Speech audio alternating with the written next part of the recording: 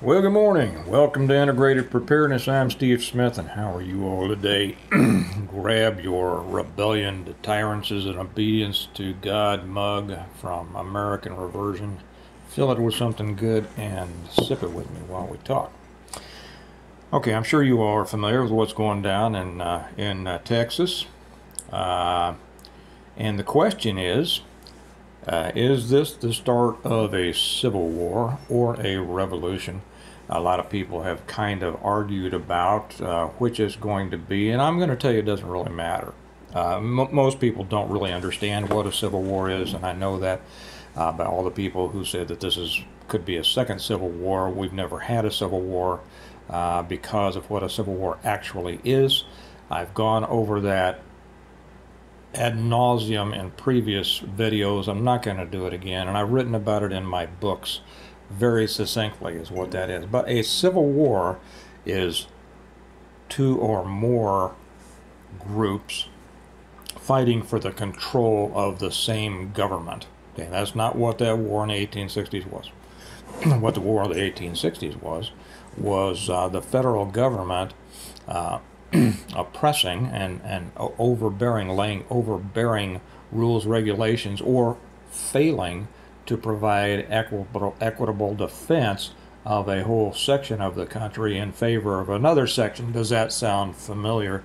And the southern states decided, well, we're not a part of this anymore, and we're going to separate. They did, and Lincoln called up a bunch of troops and invaded the southern states, which by that time were no longer a part of the United States. They were a sovereign group, a sovereign political entity, the Confederate States of America, made up of sovereign states. So that was not a civil war. Is a civil war coming? It could be. It just kind of depends on how it plays out. Or is a revolution coming? It kind of depends on how it plays out. It doesn't matter. It doesn't matter because either way it's going to be a huge stinking mess. Now, interestingly enough, when I got up this morning and I saw several people came out, several channels came out, actually channels that I don't usually watch, but I wanted to see what people were saying in this regard, and I see excitement. Now, I don't mean excitement amongst all those chest thumpers that we've heard from for years about, it's time to stand up, why don't we stop talking and start doing something? Nobody pays attention to those people, or you shouldn't, because they're just trying to stir up stuff, and they're just talkers. They're not doing anything, but they're acting like they would and want to know why you aren't. And of course, I've always said, well, for anything to really come about, it's going to take enough people to be upset at the same time, and it's really going to take a leadership organism of some type. It's going to take something major enough to bring enough people together. And I think this could have been it, the situation in Texas. It's going to continue to evolve or devolve. And now we have 25 other states who are supporting Texas in their stand against the federal government.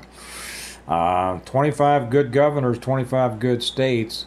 There's a lot of other governors out there who aren't good governors, and they got good stakes because they got good people in them. But the problem is that, is the head of the state that is important. But we have many 25 other states, some sending troops, some sending all sorts of things. We have people spilling into that area from all across the country. What is going to happen? So anyway, this may be the catalyst. This may be what happens. I made the statement, was it on this channel? I think every day I start off on the Patreon channel with kind of a thought or something like that. And it's great. If you're not with us on Patreon, the link is down below. You should be. There is so much more over there than is on YouTube. And every day I start off with a picture of something and a thought, and then throughout the day, all the patrons who want to will come on and make comments, and there's a lot of good back and forth there. There was one comment I said, one of the things that I said was, is this an Alamo moment? if you're not familiar with the Alamo, I'm not going to go ahead and explain it here. Look it up. Um, it was a stand against Mexico by a small group of Texans when Texas was getting ready to declare, or had declared, their independence from Mexico. And the Alamo was a great last stand. It was more than just where Pee Wee Herman, was told his bicycle was in the basement. For those of you who only follow modern culture, it was a rallying cry. It's a last stand. It's one of those things where everyone was killed and it becomes a focal issue, right? And what it did was it was the opening shot of what became the Texas Revolution.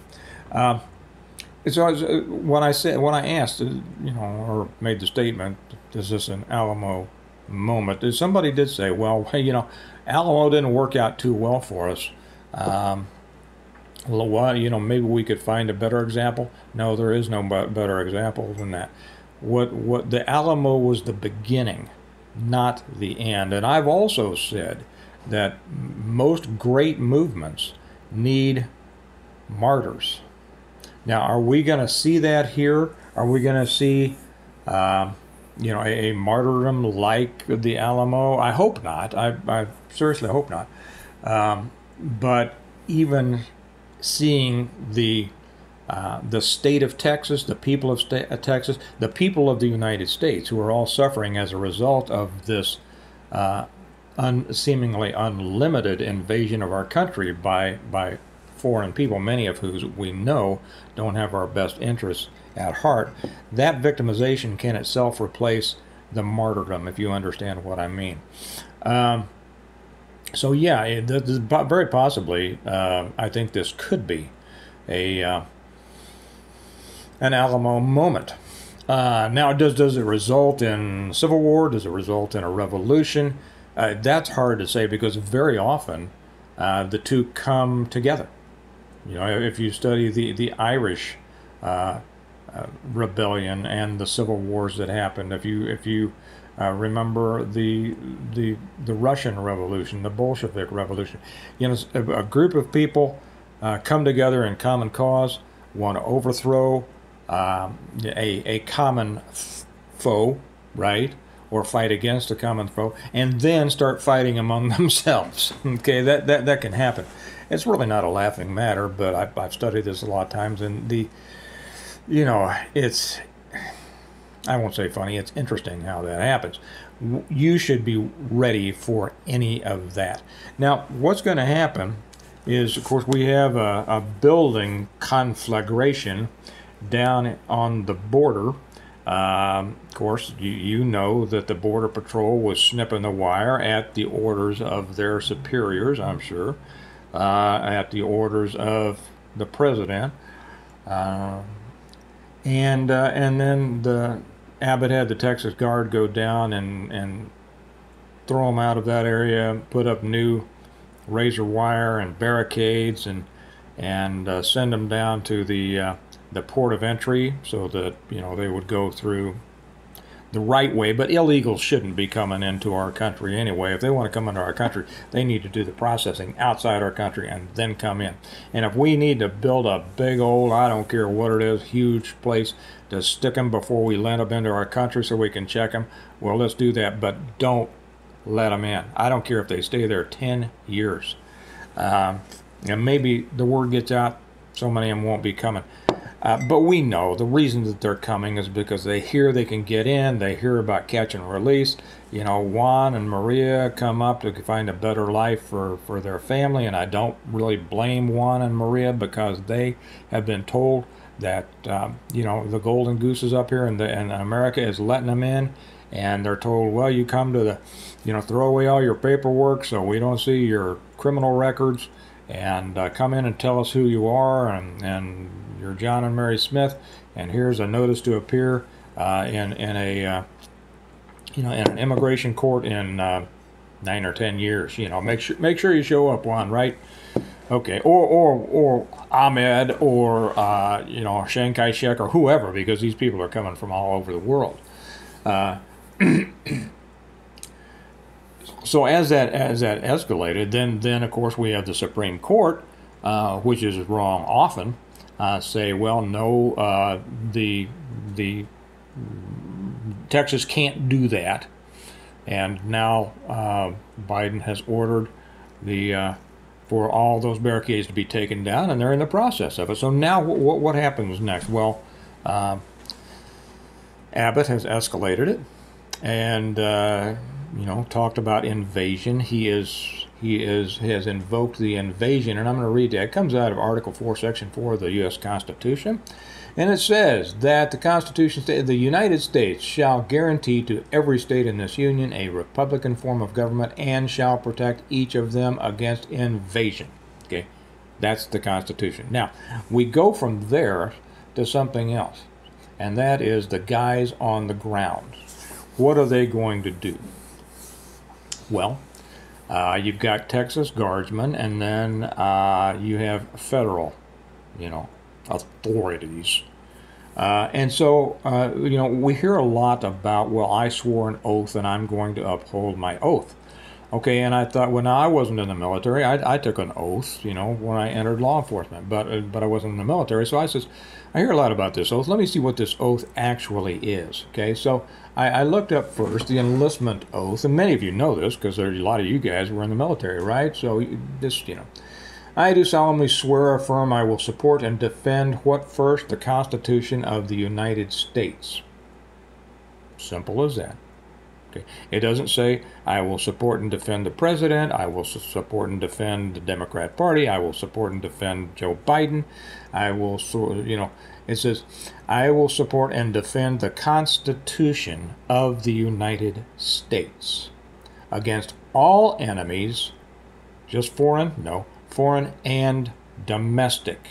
Now, this is for real military, and when we hear all this stuff about, well, the military can't operate, you know, within the United States. Well, you know, let's look at it here: against all enemies, foreign and domestic. Well, you know, I could run with that for an hour. That I will bear true faith and allegiance to the same, and that I will obey the orders of the President of the United States. Now we're getting into the orders, but and you guys in the military know there's a difference between lawful and unlawful orders, right? So it doesn't say in here, obey the lawful orders, but that's what it means. And the orders of the officers appointed over me according to regulations and the Uniform Code of Military Justice. You know, and I studied the UCMJ when I was doing that stuff. And, you know, it's along the lines of a normal, you know, criminal justice, but there are differences, and you guys know that. Okay, or in the National Guard, here's their oath. It's a little bit different, but not in measure. I do solemnly swear or affirm that I will support and defend the what? Constitution of the United States. Right. Okay. First item. And the state of whatever state you're in this case Texas, against all enemies, foreign and domestic. Now we have it pretty much the basic, you know, way, except they also swear that they will support and defend the Constitution of their own state. That I will bear true faith and allegiance to them, and that I will obey the orders of the President of the United States and the Governor of, okay, now this has to do with whether they're operating as, you know, as a state guard for the state, or whether they have been nationalized or federalized. And the orders of the officers appointed over me according to, now here's the difference. I remember that up there in the regular enlistment is the regulations and the Uniform Code of Military Justice. Down here, it's according to law and regulations. The law can be different. The state law can be different than the UCMJ. Okay, so there's some differences there, but at the top of each one, support and defend the Constitution of the United States. Now, how many of the guys down there do you think know what the Constitution says? How about next to none, right? Now, I bet there are some now digging into their pocket Constitution, hopefully they have one, and saying, well, let me read this stuff. They ought to be. None of those people down there. Most law enforcement don't know what the Constitution says, except those specific parts of it, or the Bill of Rights, that apply to their daily job. You would be hard pressed to find a law enforcement officer of any ilk that can tell you much about the Constitution, except those parts of it that are their favorites, that they like to refer to.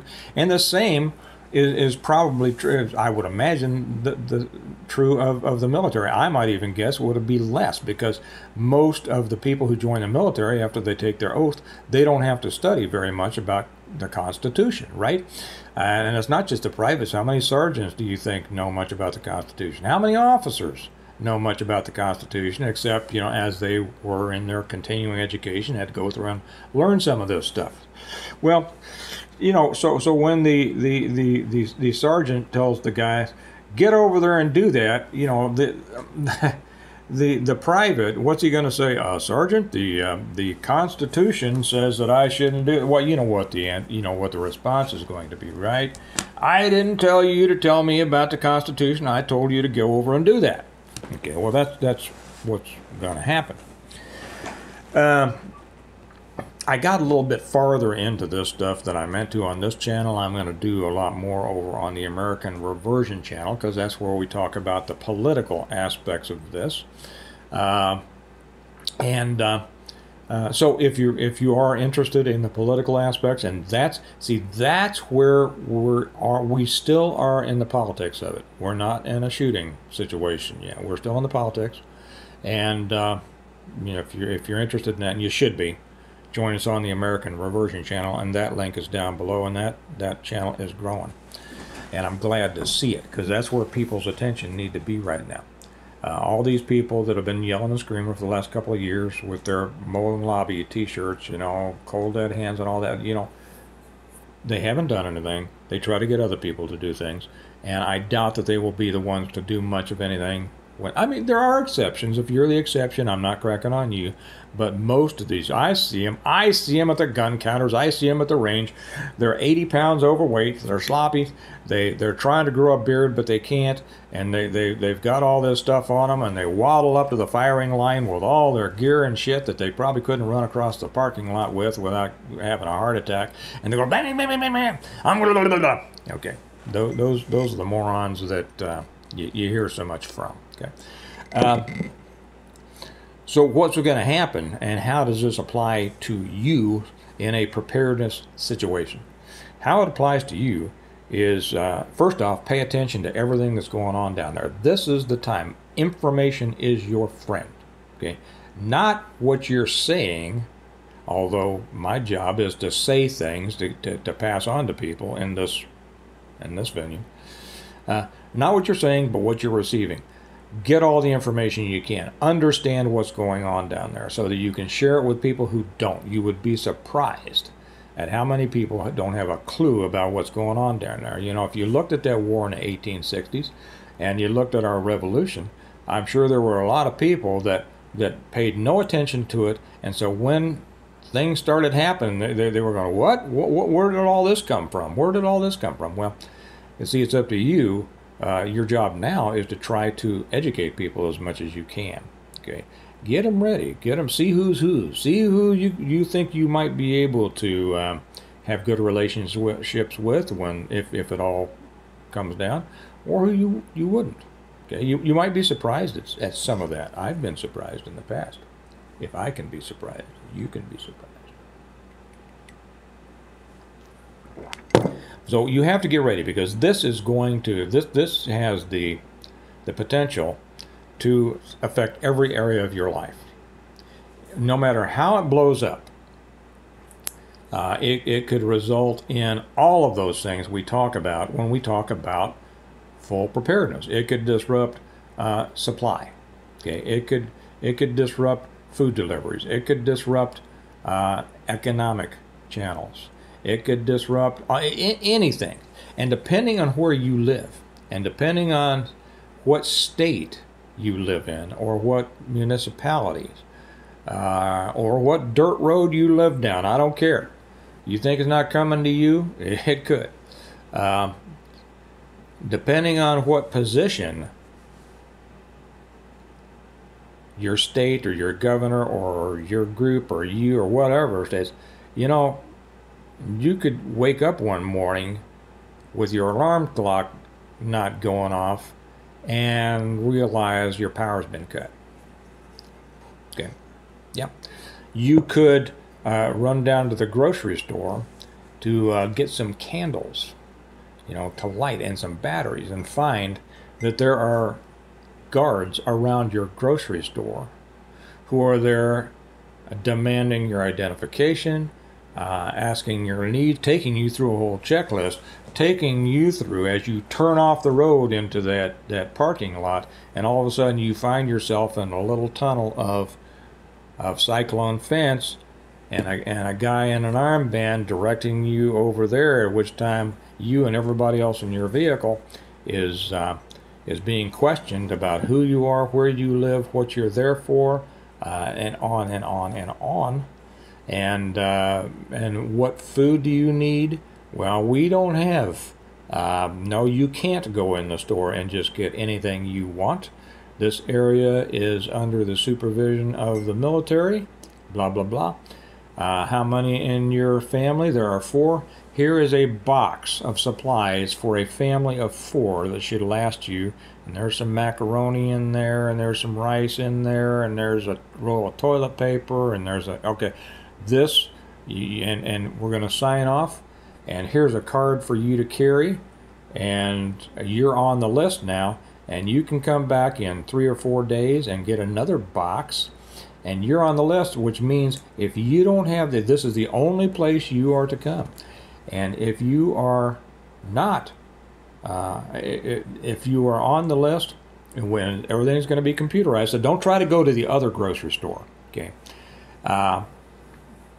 You can come back. If you don't have your card, you're not getting anything, because that shows us that you're trying to get us over. We have it on record. You have your card. Come back in 4 days, get another little box of crap for you and your family, and there you go. Okay. Well, and so you try to go to work. Well, no, you get to the barricade down there, and there's all these Humvees parked around, and where are you going? Going to work? Nope, you're not going to work. You're going home. Okay. Back during that war that some uneducated people like to call the Civil War, they had something called Order Number 11. Do I have time to explain it to you? Let's see, maybe. Order Number 11. The border states between Missouri and Kansas, and one of those states there are 4 states right across the state line. I live in Kansas now, but I'm a Missouri guy for the most part. Jackson County, Cass County, Bates County, and I think it was the one up north, Platte County. They were so full of Confederate sympathizers that the Union put out Order Number 11 and said that every Confederate sympathizer had to leave those counties. And if they didn't, they were going to be burned out, and they did. They burned out barns, houses, killed people, killed livestock, all that. They wanted everybody out who would not swear an oath to the federal government, an oath to the Union. Bates County, Missouri was totally depopulated. It's just 20 miles southeast of me here. It's the only county that has ever been completely depopulated as a result of government orders. You think that it can't happen again? I would suggest you think about that real hard. No matter which of these, and I'm not addressing the politics here, I'm addressing what you need to keep in mind preparedness-wise. This could put a complete clamp on everything. You can imagine everything that it can affect you. Get ready. This thing may play out politically, and it may not. I have never seen, nor have I read about anything getting to this point in our country since the 1860s.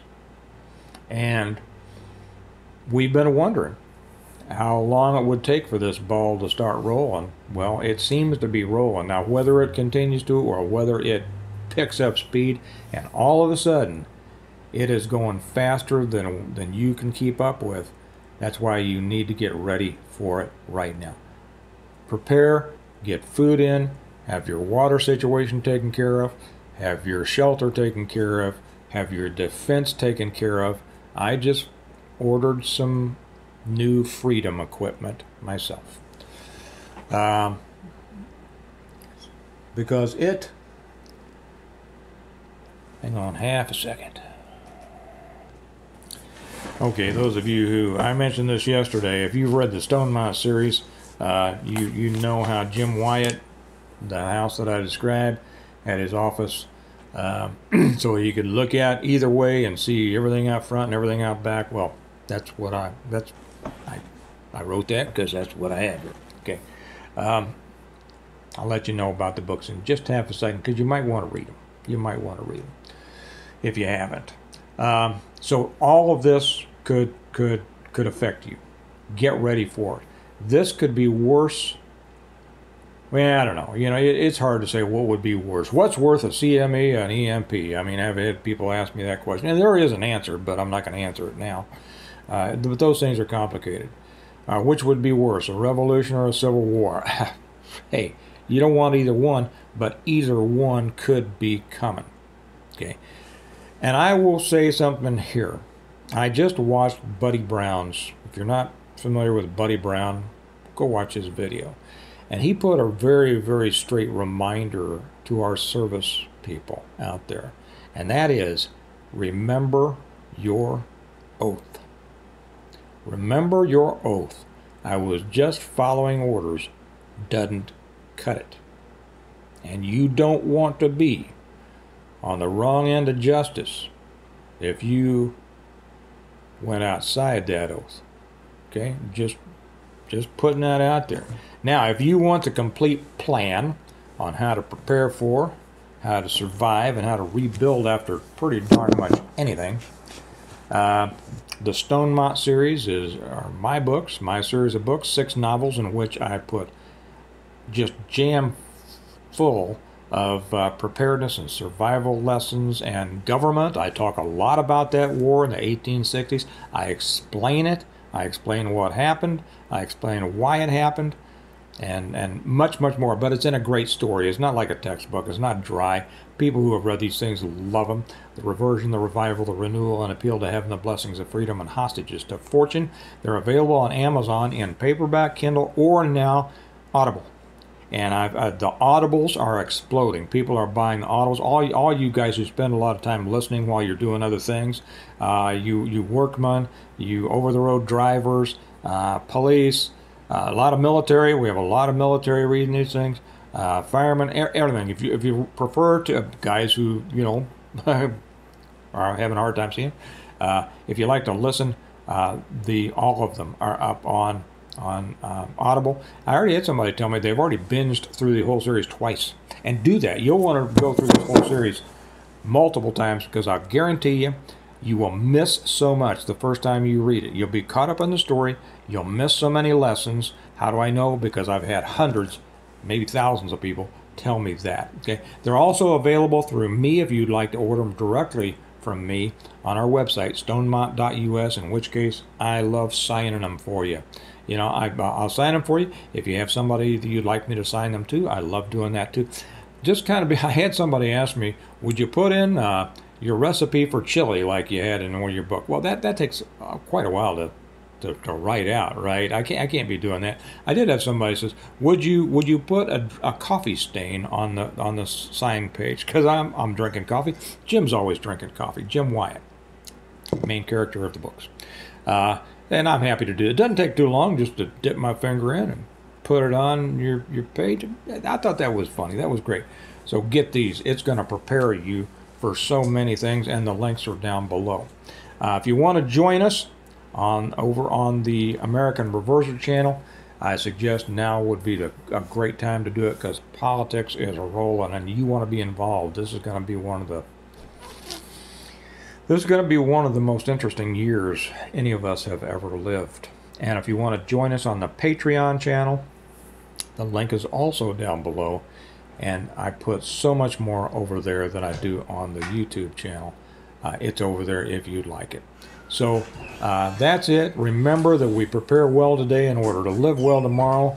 Crazy stuff happening. Prepare for it, or you'll be sorry if you didn't. And I'll talk to you tomorrow. Bye-bye.